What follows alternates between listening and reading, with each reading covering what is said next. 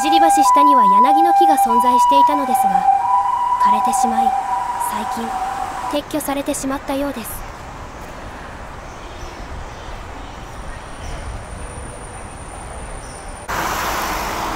場内の様子です。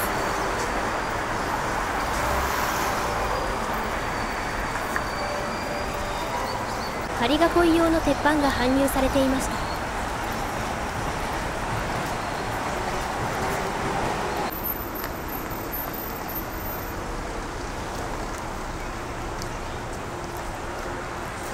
ホーム上緑色車線部分に階段工事のための仮囲いが設置されます。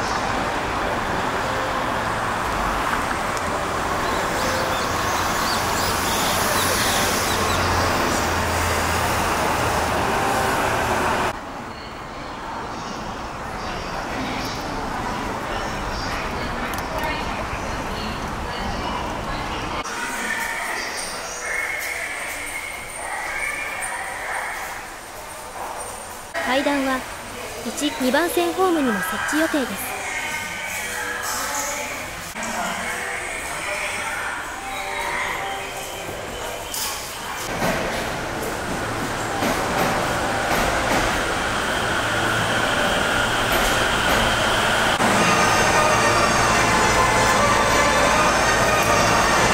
F4 G+。この電車は秋葉原。終電後に現場に来てみました。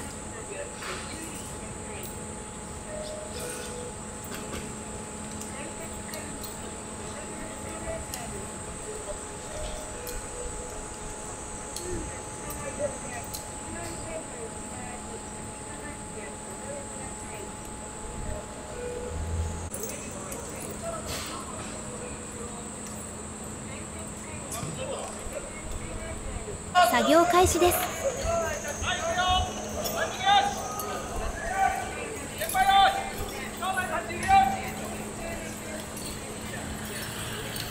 こちらは今までご紹介していなかった場所になりまして、お茶の水橋の水道橋側の線路になります。作業用の切り口はここで U ターンして下り線側に入っていきます。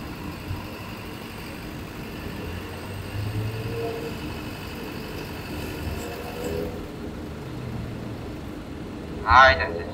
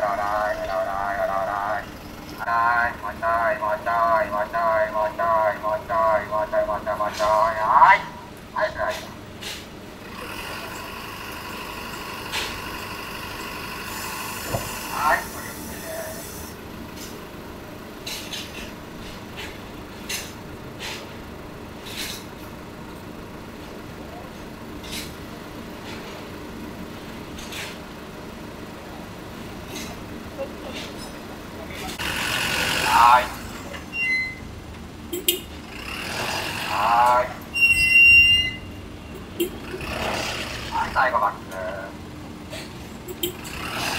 はい、OK です。はい、切り草下り線通ります。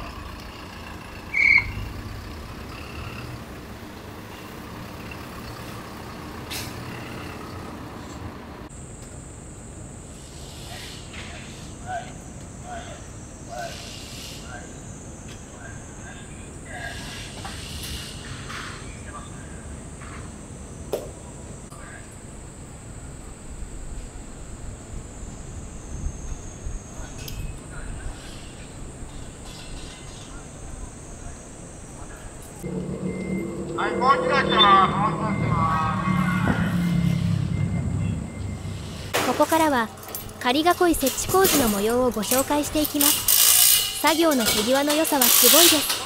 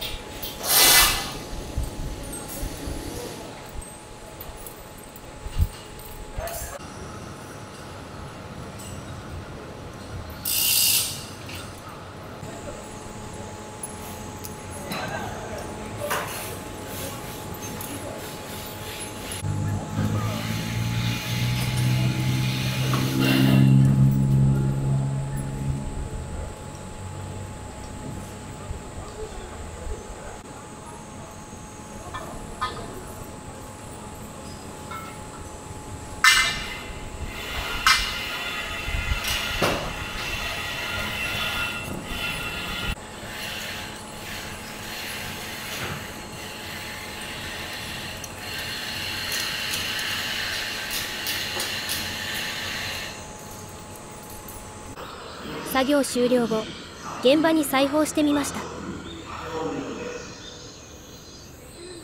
仮囲いの四隅はスケルトン仕様になっています。新しい階段はどの位置にできるのか楽しみです。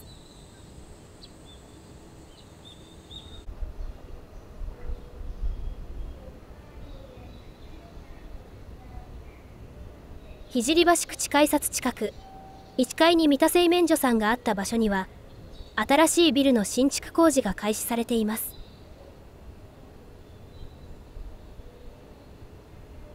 設置された仮囲いの様子です。中央線快速側のホーム幅が狭いです。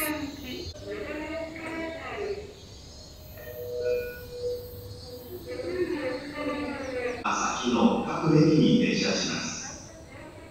高円寺、阿佐ヶ谷、西荻窪。